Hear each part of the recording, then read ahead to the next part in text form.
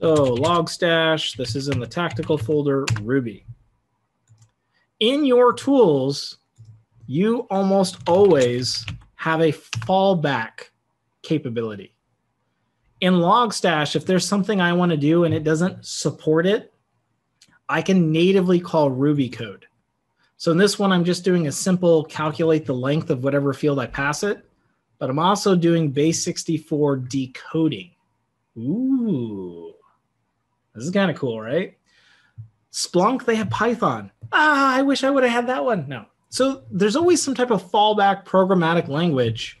Like I was recently parsing some Google Cloud logs from one of my clients, and it was this very nasty JSON nested subfields with arrays of arrays, and it was a mess. And so we had to flatten the data.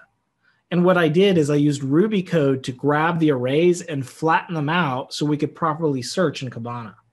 So it was the fallback language.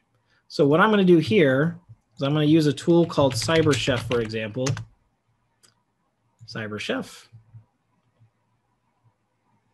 And I'm just going to do, this is the most awesome technical breakout ever, right? And I'm going to convert it to base 64. That'll be my string. Hopefully this will work. I'm going to paste it here. Oh, snap, it works. So notice I started with my message. I used a regex of this to grab potential regex, which stored it in this possible base 64 code, and then Ruby decoded it for me. This is the most awesome technical breakout ever. So Ruby is the fallback language within Logstash that I can do anything I want that Ruby supports, which most programming languages can do pretty much everything. It's just some are easier at certain things than others. So there's Ruby.